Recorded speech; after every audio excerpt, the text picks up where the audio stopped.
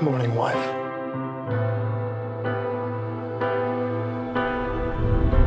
Good morning, husband. Don't ask me. Mrs. Gray, look out your window. What you know is true. I'm taking you away for the weekend. I just can't believe this is my life, that I get to live with you. Oh, I love your precious heart. It meant nothing to me before you. Anna Gray's office. We wanted to welcome the new fiction editor. And we could live I bought it for us.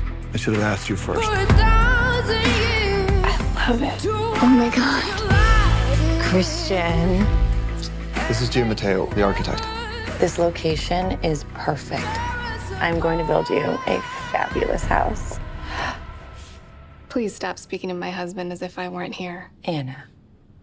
You may call me Mrs. Gray. I'll pick you up at 5. I might not be done by then.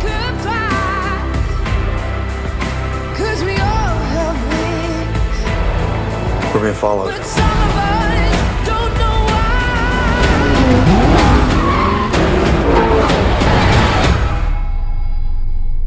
How the hell are you, Anna? Jack, what do you want?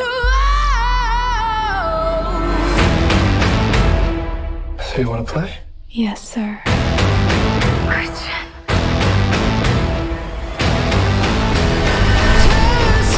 I made a vow to love you faithfully, forsaking all others, Did you sleep with her? to comfort you in times of need, and to keep you safe for as long as we both shall live. Tear us apart.